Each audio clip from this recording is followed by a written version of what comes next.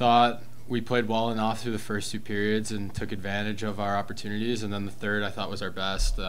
We did a pretty good job for the most part, keeping to the outside, and then just playing with a lead, playing mature, something we've been working on, and I thought that was our best period of the season so far.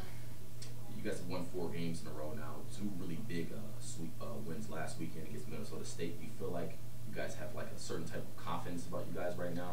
Yeah, so I think we're starting to handle success better than we did earlier in the year. We were a lot of 1 win, 1 loss, and part of being a good team is being a mature team, and that's handling success just like you would handle failure. Enjoy it in the moment, and then once we leave this rink, we're focused on tomorrow, so the job's not done yet. You scored a goal in that first period, kind of nutmeg the goalie. Was it a touch that that one of your teammates had, or did it just go clear straight through his legs? I thought it went straight in, but I guess we'll have to check the game film and the game notes there. But I thought it went right in the net, but we'll see, I guess. Great play by Schulteis to get me the puck, regardless. So you guys got off to a really good start, scoring a lot of goals. And how important is it, scoring that many goals, knowing you guys have 2 really good goalies in net?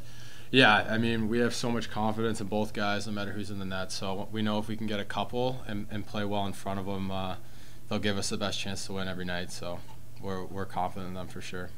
Congrats.